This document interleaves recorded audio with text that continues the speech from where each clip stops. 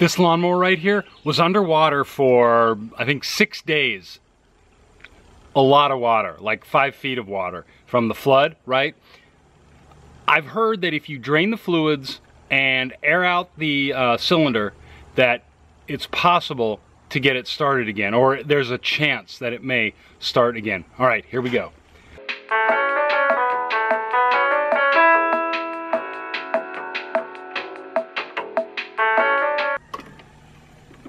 So what I want to do is get the spark plug off, get some air in there, get some water out of there, if there is any water in there.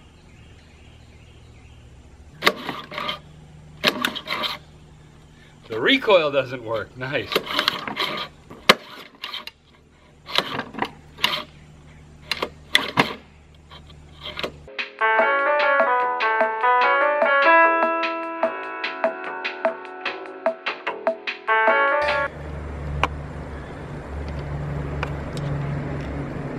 Oh, look at that. That is a gross, milky, chocolatey milk color. You know there's definitely something wrong with that. Oh, that's gross. Oh yeah, a lot of water in there.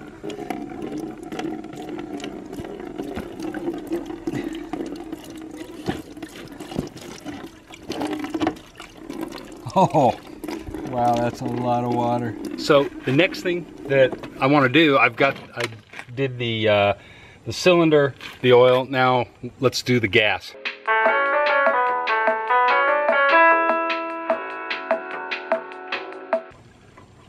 Oh, wait, okay. If we pull this off, it'll be amazing. If I pull this off literally, all right. Little bits of gas out of there.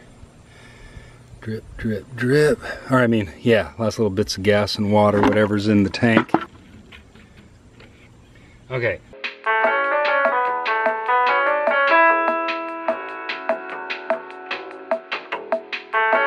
So we got fresh oil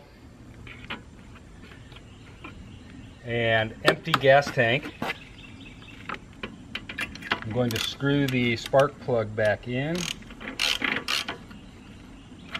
So the recoil on the starter mechanism is rusty. Let's look at it. And as you can see, I'm using adjustable pliers here instead of a socket, because I don't know where my small socket set is.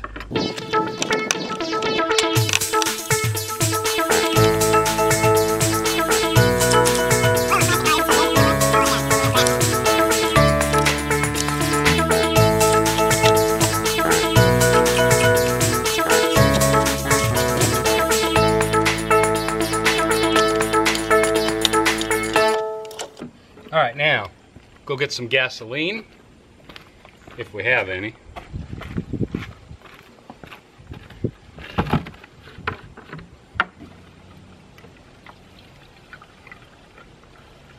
And now for the moment of truth, let's start this baby.